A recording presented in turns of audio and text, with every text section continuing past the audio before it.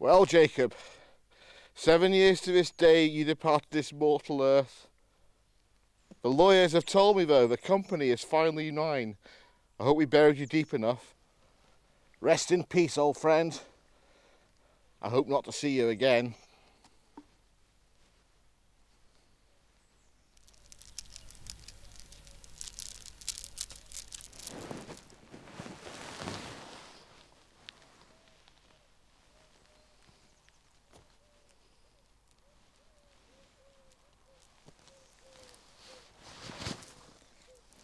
Scrooge!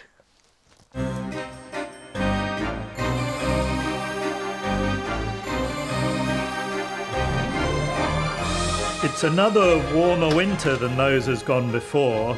A global climate crisis, that's for sure.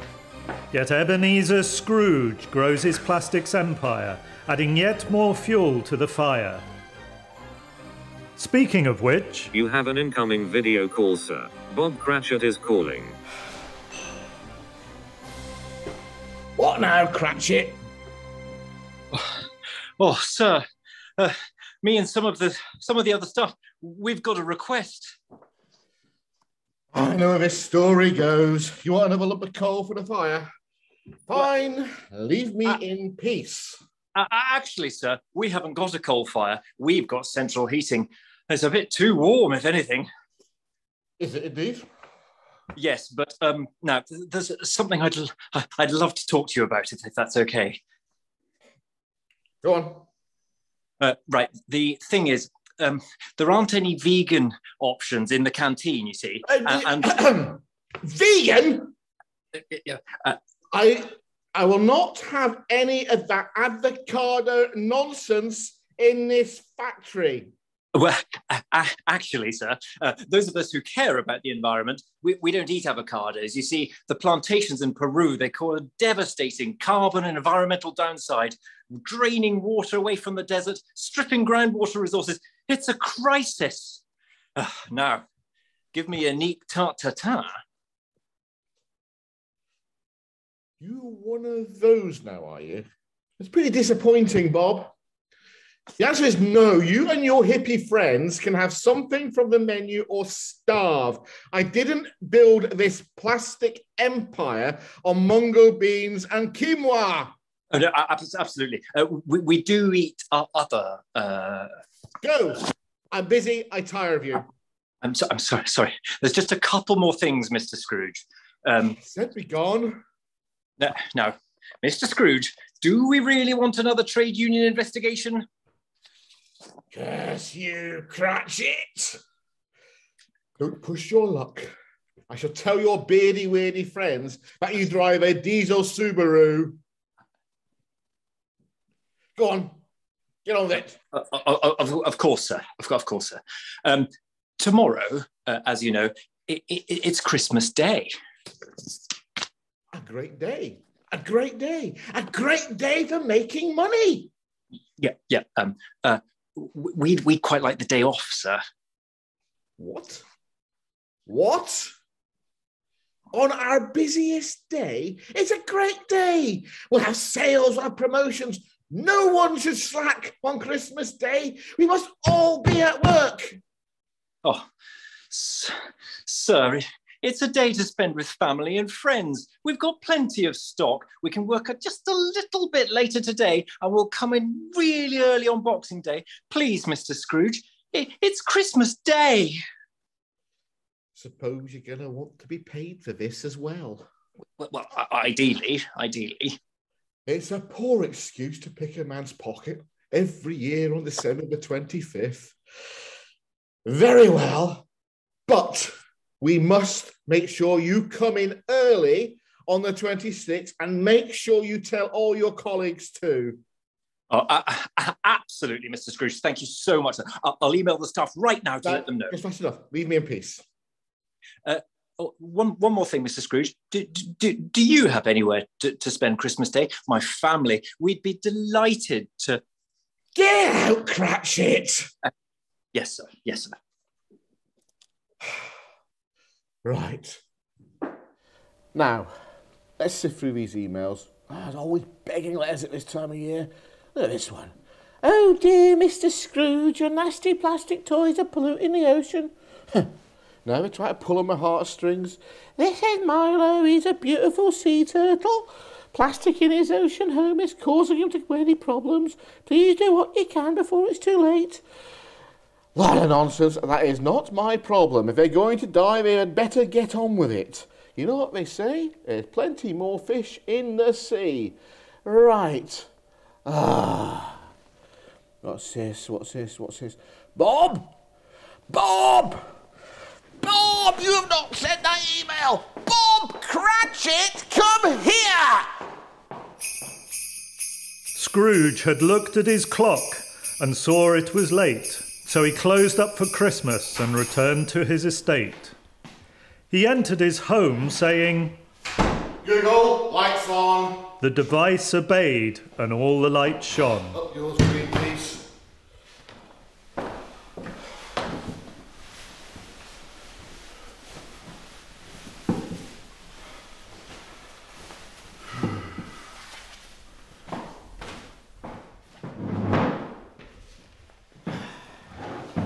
Work rests the no man.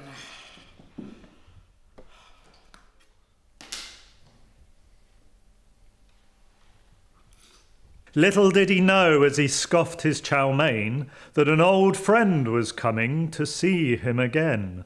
Whoa! Lights off. Google! Lights on. Lights off. Google! Lights off. Lights on. Google. Incoming video call, sir. Unknown caller. Who's there?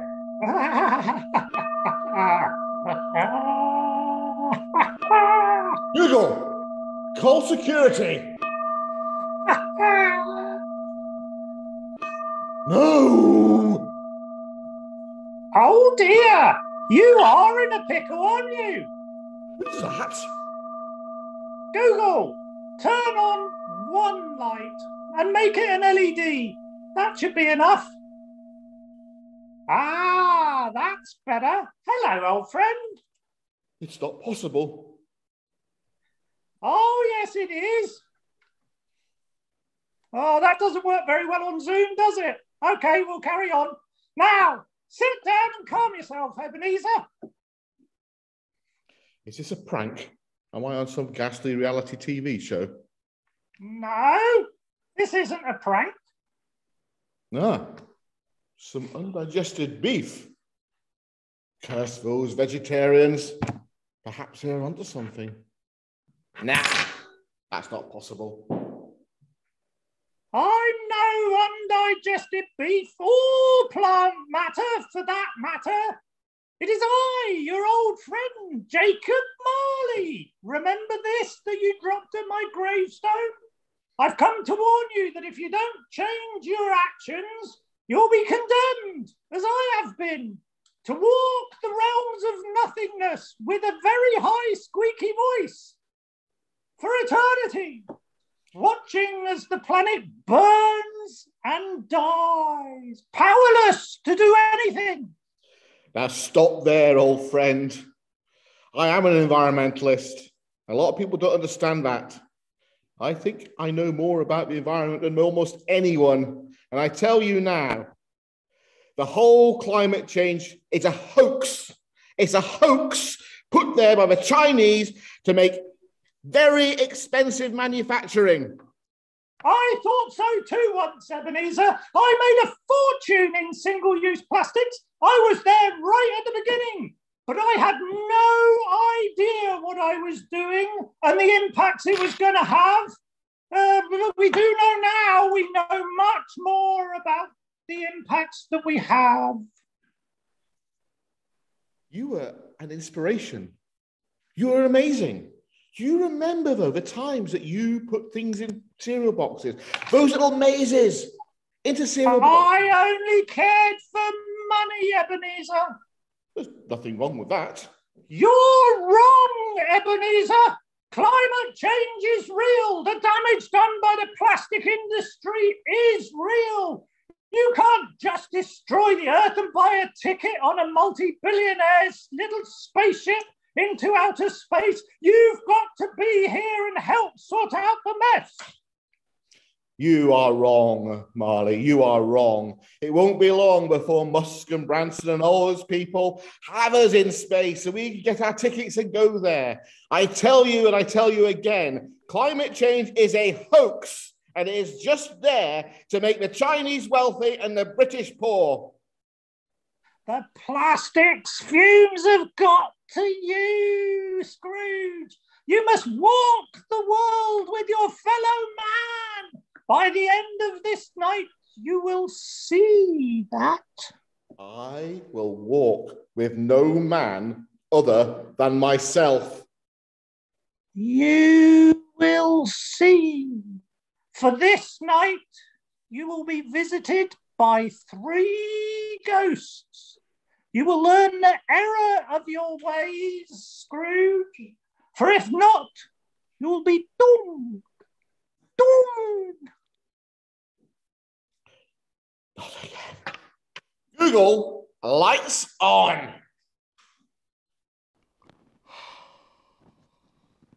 Marley's words still fresh in his head, Ebenezer Scrooge makes for his bed. Google, turn main bedroom light off, please. Feeling no need to worry, he snuggles up tight. Sure his choices were right. Little does he know that moving so fast comes the ghost of climate past. Incoming video call, sir. Unknown caller. What's that? What's that now?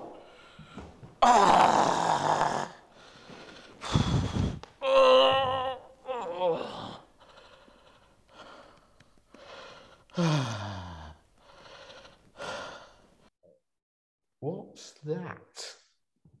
Ebenezer Scrooge. What kind of nightmare is this? No nightmare at all. You are awake, and I am the ghost that was foretold. I am the ghost of climate past. Oh, that is not possible. You see, I know. The ghost of climate past is a figure of quite indeterminate age. And you sound quite clearly. Rude. I'll have you know that I look and sound pretty good for 500 years old. What's with all the smoke? You'll see. You're coming on a journey into the past. No, thanks. Come, you cannot fight it. No. Workers celebrate, full of good cheer. For them 85 was a very good year. Shakin' Stevens was #1 and their employer just wanted to have fun. Scrooge remembered his displeasure, for he did not enjoy merriment of any measure. It's ghastly. Why did you bring me back here, Spirit? Where are we? You brought us here, don't you know? I have brought us into the past, to an important time in your life. What happened here, Ebenezer? Nothing. This is pointless. Take me back. Attention all staff. I'm not one for speeches, so I'll keep this brief. Thank you for all you've given this year. This party's for you. Enjoy yourselves this evening and have a very Merry Christmas. Bah! Who was it? Who was that? That was Plazzywig, the owner of this factory. He gave you your first job. So you do know why we brought you here.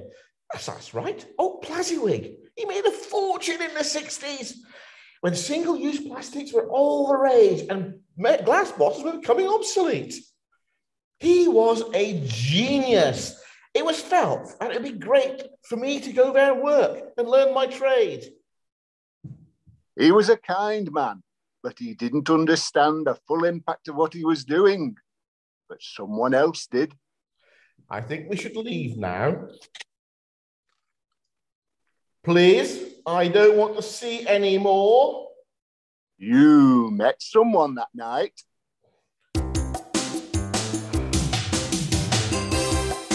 Good evening. Good evening. You're nowhere, aren't you? My father's told me about you. My name's Belle. Pleased to meet you. It's Ebenezer, right? That's right. So, do you enjoy working here? Yes. Oh, you don't say much, do you? I don't know what to say. Oh, well, don't worry. I better go and find my father. I do hope I'll see you again. Yes. And you did see her again, many times. Come, there is another Christmas you need to see. No, I know where you're taking me. I don't want to go there. Please, please don't take me there. Come, it's time for you to face it. I don't need to face anything. You are not the ghost of climate past. You are the ghost of climate cruelty. Take me back. Come. Please, Spirit, I beg of you. Come. The spirit leads Scrooge a further 15 years on, to a time when Plazzywiggs has gone, now a partner in business and engaged to Belle, but things in his relationship are not looking well. Oh, finally. Ebenezer, it's me. Belle, I'm a bit busy at the moment. Yeah, well, you know, just hang on a minute. I know you're always busy. Just don't speak. I've got to say something. I need to say it. Very well. Well, you know, you're going to hear this. You know, I've loved you these last 15 years and I've watched you grow in business, earning more and more money. But when I discovered what plastic was doing to our environment and to the climate, you are listening, aren't you? You know, I tried to speak to you. And if you don't listen, you don't listen. I don't ask you to love our planet more than you love money, but I do ask you that you love me more than money. So, darling, please, you know what's happening with all of the climate crisis. You know what's happening with all of the coal and the oil we burn. You know it's creating a thermal blanket that's cooking our planet. You know the impact it's having on people's health. Yes. So I've you've listened to all that? Yeah, carry on. Sorry, love. Love you lots. But I have heard of central heating. Is that cool? Well, you do know how plastic is made. Coal, oil, gas, it's all having an impact. Your products are choking the planet, Ebenezer. You don't need to be part of this. I'm trying to make a future, Belle. I'm doing this for us. Really? No, you're doing it for you. We could all have been married by now, but you still put money and this factory first. Hey, Belle, I do love you. Yeah, well, you did once, Ebenezer. I'm sorry. This is goodbye. Just do one. Belle. No, Belle. Belle. Come back, Belle. Oh, shit. Oh, Belle. What have I done? Whilst fresh the thoughts of global warming, along came the next ghost without warning. You'd be mistaken if you thought this bobbin a dress. This spirit is here to share the present mess. Is that Ebenezer Scrooge? No more, please. Wait. You look familiar. Yes, I am the ancestor of the one who cares greatly for this world. Not that snotty, know-it-all teenager. My name is Betty Thunberg, and that know-it-all teenager is my great-granddaughter. Don't you see the resemblance? She certainly got your looks. Enough of the flattery. Let's go! Where are we going? Back to the future! I brought you to the home of one of your employees. I notice there's no meat being prepared in this house. Could this be the home of Bob? It is. What is that? That is a nut roast. Blech.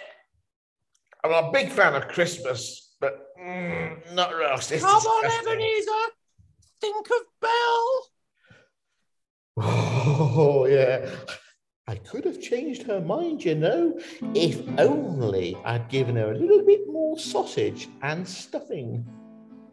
I think we both know that's not true.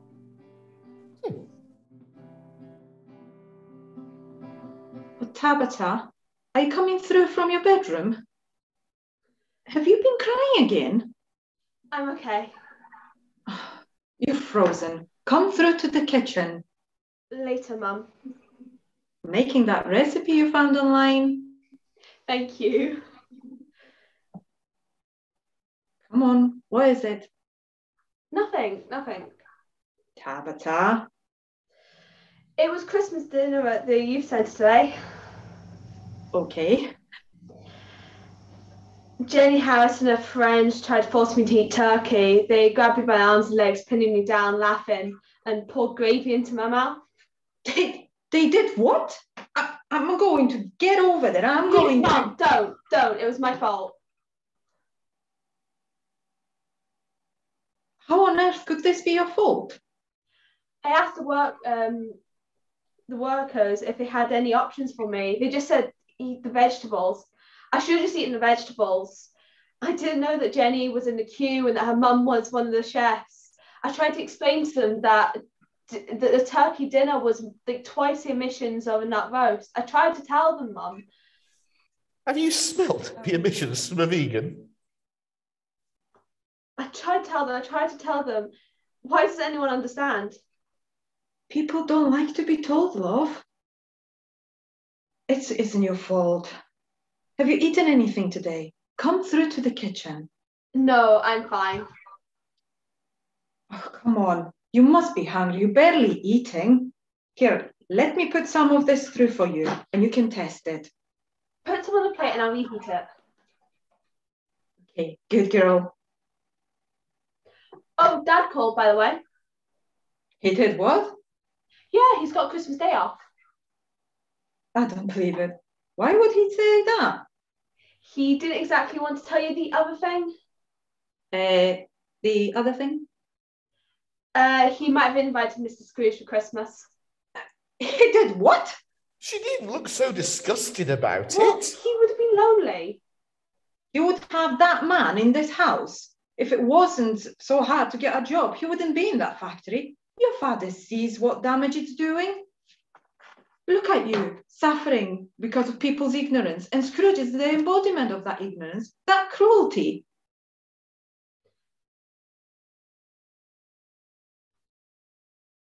I know, Mum, but he would have been alone.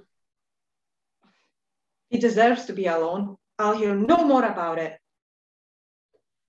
I'm going out anyway. I'm going back to youth centre. Why? Okay. Why would she go back there? I know you're not supposed to steal, but I've been taking all the Christmas crackers. Tabitha, you're making trouble for yourself where you shouldn't. I know you're frustrated, darling, but I can't let you go and steal from them. But Mum, you know what would happen? Then Christmas crackers are filled with little bits of plastic. They would just get thrown away. They get stuck in the mouths of animals. That's not up to you to solve it. You're only 18 years old. Well, I'm going. Do you see what one little girl is willing to put herself through just to make this world a better place? She's going to get herself hurt. Isn't she expendable? What? You said earlier about the turtles dying. Plenty more fish in the sea. But what about people? What about Tabitha? Even if she doesn't get hurt now, she will in the future, and she's not the only one. Climate change affects all of us. Think about a child in the same age as Tabitha. You'd want them to be able to breathe clean air and drink water, surely? I'm not a monster. Of course I would. Then will you do something before it's too late? Extreme heat, extreme weather events becoming more intense and frequent. People will die, Ebenezer. You are just trying to scare me. Get out of my way.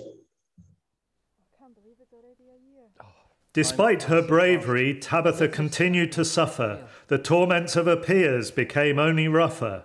Her parents were desperate and without a clue of how to stop her pain or what to do. Why am I in the churchyard? What now? I suppose you're another spirit, sent to torment me. I am the ghost of climate future, the ghost of climate change yet to come. The scene is 1 year from now, when you may be foolish enough to think the worst thing to happen is a shortage of turkeys. Hang on, are you telling me there will be a shortage of turkeys? There will be a shortage of turkeys, I believe. How could this be? Just make sure you blame everything but Brexit. Why would I blame Brexit? Oh, Ebenezer, there is so much to teach you, and in just one night. Let's stick to the climate crisis. Fine, but can you explain why we are here? Watch! Oh, I miss her so much, Bob. It's so quiet. Oh, please, please tell me. Tabitha doesn't die. Aye. Why? Do you remember the fumes from your factory and how many people in the town had brittle asthma? Oh no. She just wanted to make the world a better place. We can carry on, Emily, in her memory. Her death did bring many to the cause in the end. She did. I remember when I was a teenager, sitting in my bedroom listening to Oasis, trying to get girls to like me. In the 80s, I was more interested in Lady Pang and Lombard. I wasn't planning protests, just queuing for bread. I can't believe how many young people are activists. Oh, if I'd realised sooner, I sometimes think I could have done more. Blaming ourselves doesn't help. The school called the office today. They want to set up a prize in Tabitha's name. The plan is that they'll have students pitch forward environmentally friendly ideas and they'll sponsor it to make it reality. That's a wonderful idea. Yeah, you'd think so. But? Mr. Scrooge answered the phone. I can guess what he said. He told them to stick it. Said it wasn't his problem. Not his problem. Not his problem. His fumes are killing us all. I will make it the b***'s problem. Oh, Emily, no, please. Show me no more of this.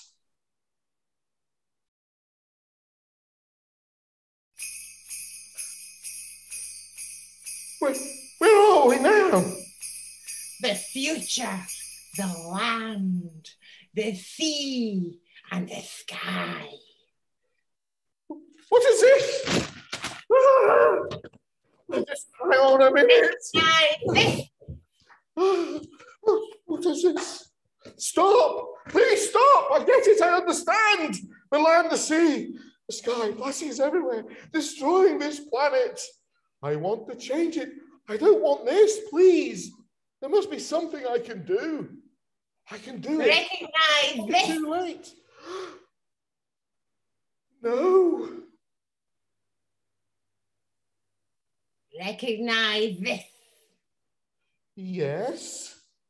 This is 100 years from now in the future, and it is still here. Those plastic bags. Yes. Up to 100 years to disintegrate. The plastic bottles. Aye. Oh, 30 years? Try 1,000. I didn't know. You didn't care. The microplastic is for eternity. What can I do, please, Spirit? I think you, Scrooge. I will change. I will walk with my fellow man.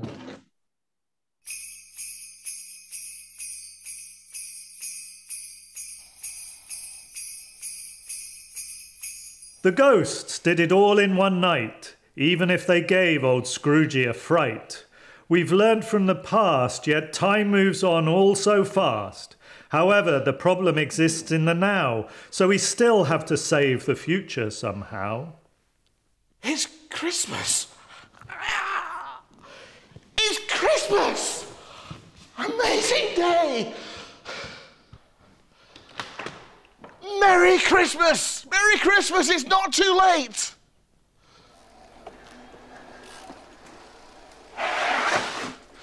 Merry Christmas, Mr. Ebenezer. Merry Christmas to you. What are you doing today? I'm off to see the Cratchits on Zoom. Really? Are you sure you'll be welcome? You're an intelligent boy, a remarkable boy, but I can make amends. I'm going to get them a goose. No, it can't be a goose. It's a neep tartatan! A neep tartatan! A neep tartatan and a little bit of gravy! A neep tartatan, a neep tartatan and a little bit of gravy! Ebenezer, have you gone mad? No, Mr. Smith, I am saner than ever. You should try some neep tartatan! A neep tartatan and a little bit of gravy! Google, show me a recipe for neep tartatan. Merry Christmas to you! And to you, sir. I was just heading out. Why, you look rather familiar. Do I? Like someone I knew a long time ago. I know who you are, of course, Mr. Scrooge. I've sent several emails that you haven't responded to. I remember Turtles. Well, I'm terribly sorry about that. I really do apologise. Here, let me make it up to you right now. Give me your details and I shall send you a donation. Oh, wow. And that's just for starters. I shall be making regular donations from now on. Thank you so much. Now, my pleasure. I must dash. I need to buy a neep. Toodaloo! Bye. Google, make a Zoom call to the Cratchit household, please. Now, I wonder who could that be on Christmas Day? Bob, it's for you. Oh, Mr. Scrooge. What are the hippies having for starters? Oh, no, sir. It is Christmas Day, and you are here in my home. I invited you to join us because I thought it a shame for anyone to be on Christmas Day. But I have got a neep tartatan. And, Emily, I have a present for you.